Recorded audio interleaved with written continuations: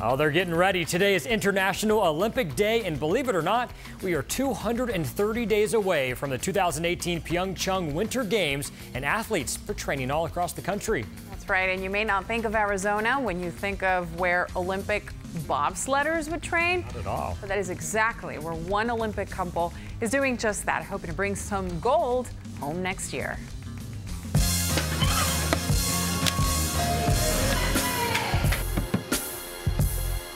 Even in the scorching desert heat, these two are cool as ice.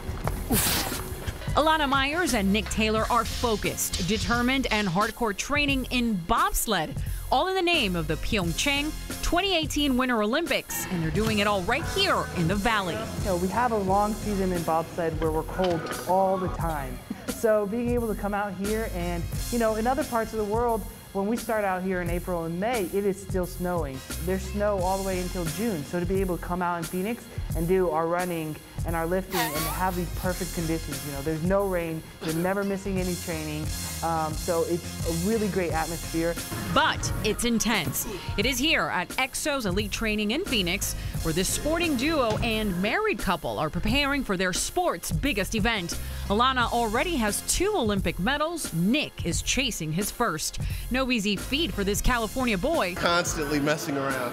When just a few years ago, he was actually coaching track and field when one of his students, an Austrian, asked his help in bobsled training. In the middle of his tryout, he goes, "Hey, Coach Taylor, you're still in good shape. Why don't you just try out with me?"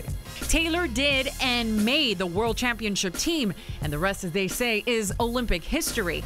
Now, this couple, married for 3 years, is going for the gold together.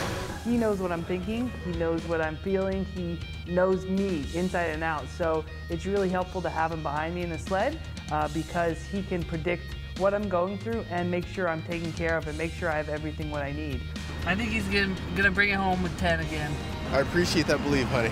Supporting each other through bobsled's grueling demands has been crucial. So you have to be able to run as fast as an Olympic sprinter, downhill, on ice, with a 400-pound sled, and then you jump in as fast as you can with 3 other people.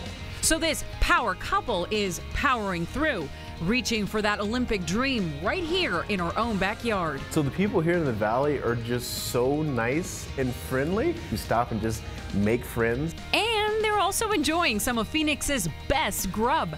Hop Dottie, 100% Hop Dottie is the best burger in the world. Don't tell the coaches, they have milkshakes as well. The milkshakes are so good. Also, you can't leave out Valle Luna. Valle Luna mini taco basket is so dangerously delicious. Gotta earn that milkshake. Woo! Earn that Hop Dotties. The coolest opportunity that bobsled has led me to was meeting my wife, who's sitting next to me here, Elana, which was what I was gonna say originally, of course.